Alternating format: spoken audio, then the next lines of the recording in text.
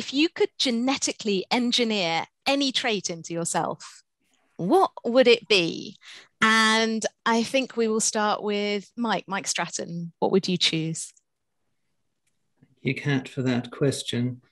Since I know that however many times I would go through the cycle of living my life in my body as it is at the moment, I could not achieve this.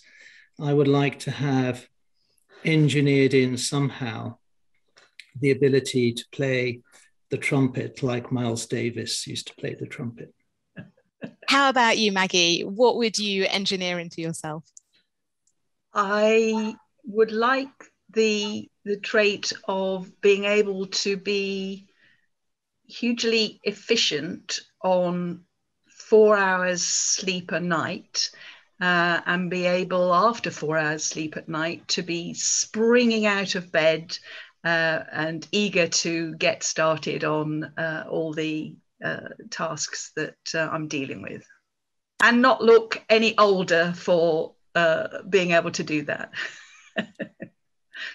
A noble sentiment. And finally, Sandra, if you could engineer a trait into yourself, what would you go for?